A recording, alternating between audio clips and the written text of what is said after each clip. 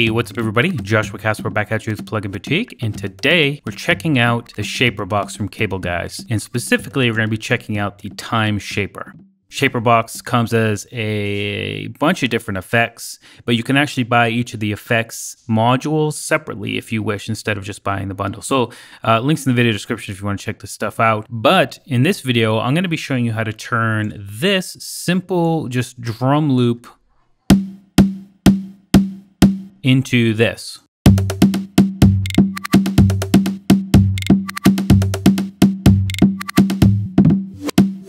I mean, there's a huge difference there. And the point of the video is to show you how to get started doing something like this so you can go forth and do whatever you want. Now, obviously, I'm using percussion, but this works on literally everything. I've made some really funky tech house bass lines, some poppy vocal effects, and so on and so forth. So really, the sky's the limit. But principally, we're going to focus on how to do something like this. So what I'm going to do is go ahead and delete ShaperBox and just drop a new one on there. Okay, so this is the launch screen, and we're going to start by time.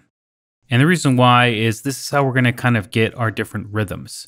Now, one of the cool things about ShaperBox is it's up to 3 different bands, and you make your bands over here, and we can actually pop it open to see. And what we're going to do is look for 3 different interesting frequency ranges inside of this one drum hit.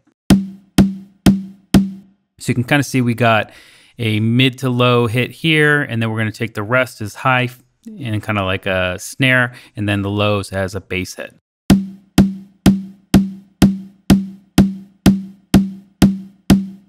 And that's pretty much it. So if I close down here, we can solo those just to make sure. If I click on high, if I click on mid, and if I click on low. So now we can use TimeShaper's wavetables to make interesting results. So for the first one on the low here, while I have it soloed, I'm gonna actually come over to pitch, and let's just pitch it down like this. So we already have a nice bassy kick drum. Let's jump over to the mids and choose a different one. And this is gonna be completely separate from that low. So if I come into something like stutter and choose this, and if I unsolo that,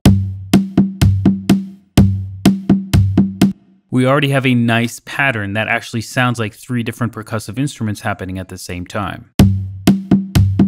But we can come over to high and maybe try something else out.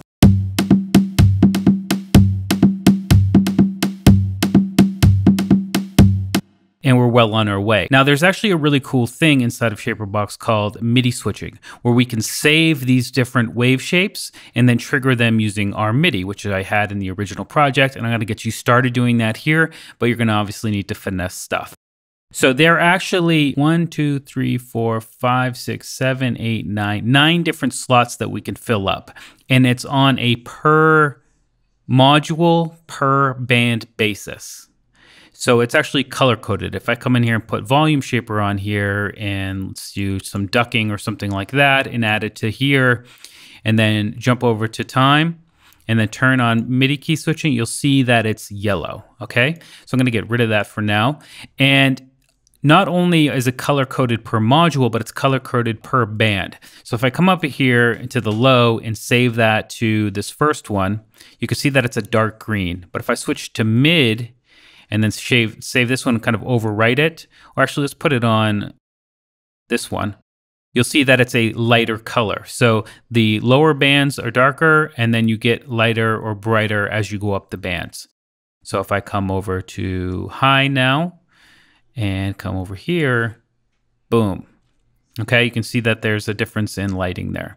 So we can use this to make like a fill, for example, like I did with the original project. So inside of Ableton Live, I have my MIDI clip, and it starts on C sharp. And if you hover over here, you'll actually see, or it actually just says it there, C sharp. That's C sharp 3.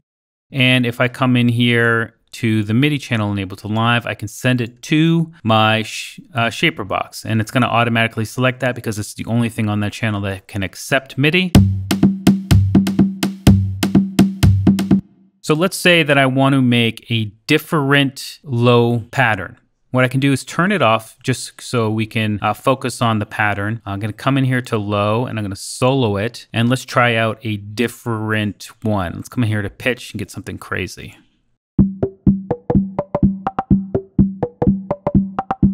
That's a little too crazy. You know, maybe we want that one. What I'm going to do is load that onto the second one. And let's do the same thing for the mid part. Let's find something crazy.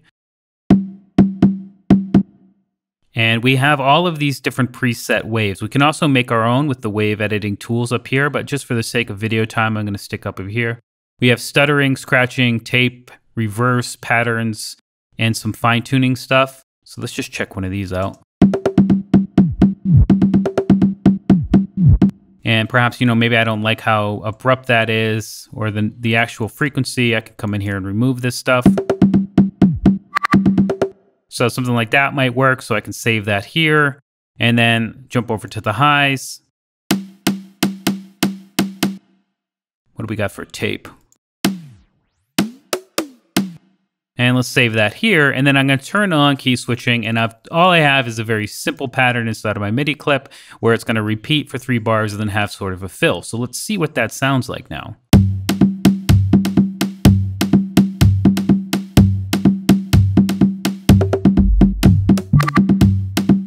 All right, so that's the basic idea here. Now we can go in and fine tune each one of these envelopes or filter shapes, and then we can go on from there. I don't want to stop the video there. I want to show you how to make some actual other adjustments using the VolumeShaper, for instance. Then we want to do the same thing here. I'm going to bypass the time. It's going to save everything. We don't have to worry about it. And I'm going to play this again. And I want to make my cutoffs the same way as before.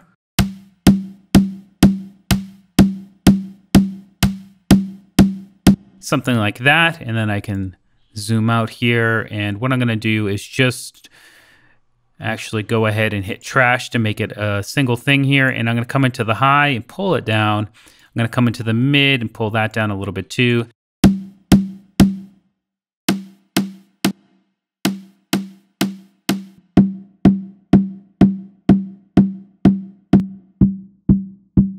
All right, and now if I turn this on, we've begun to mix the 3 different elements, and we can actually go a bit further if I click right here, and we can use width if we wanted to push that snare part out, but I'm going to actually just use panning, and I'm going to do the same thing as before. I'm going to bypass these 2.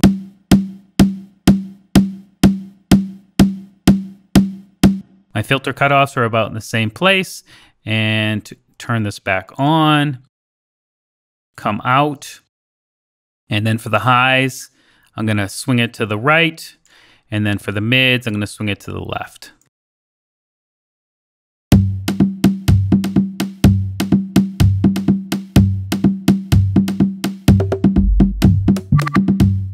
And we've come so far from where we were before, right? And, you know, obviously, like I said, we can come in and really fine tune how these things sound. Let me come in here and solo this, push it a little bit further.